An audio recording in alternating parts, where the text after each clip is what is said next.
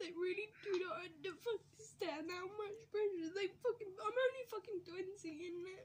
What the fuck? Well, you shouldn't be having all this responsibility on your fucking head. Yes, but it's the council's fault I'm in this fucking situation. It's because what they do is they cancel housing benefit, don't tell nobody, and then they take you to court to get like the full amount of rent, which is a criminal offence and fraud. Yeah? Now, they've done this to me. Now, I paid rent arrears, $3.5 grand in 2015. There's no physical possible way you can get £20,000 in arrears.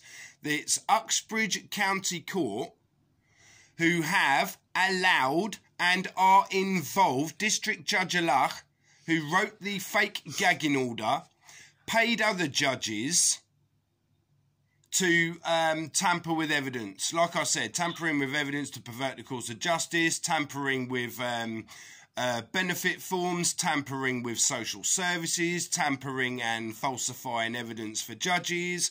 And they're fucked. They don't like it. Even my fucking letter, Mum, that I was meant to get from the fucking police. Do you know why they sent it to me? They didn't send it through me to post, did they?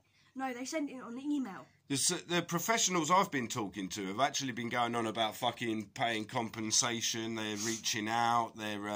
So this letter isn't even genuine. There's nothing mentioned in about a judge other than a judge has said. There's no judge's name, no nothing. No, hold on. Let me send Mum the actual picture of it.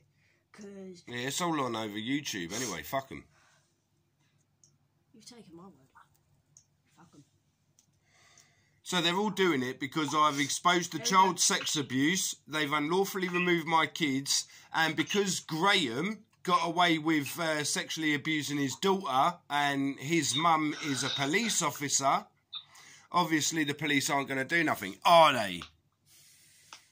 Just harass me, bully me, beat me, and like have me kicked out. That's all they do. That's what the police do, you see. They bully me, harass me, threaten to kill me.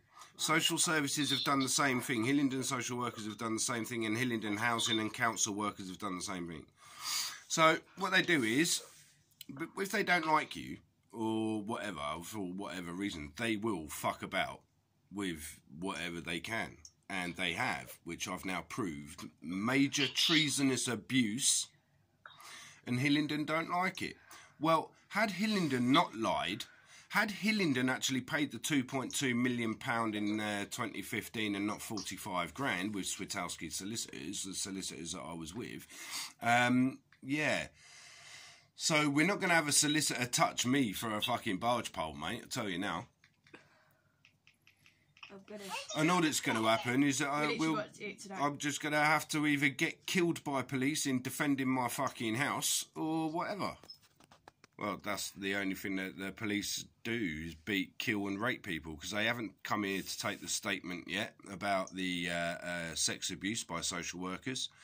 They have not taken the statement about the fake gagging orders.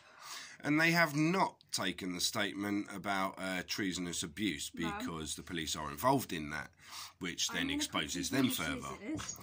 So, yep. I'll be back to my life story in a bit.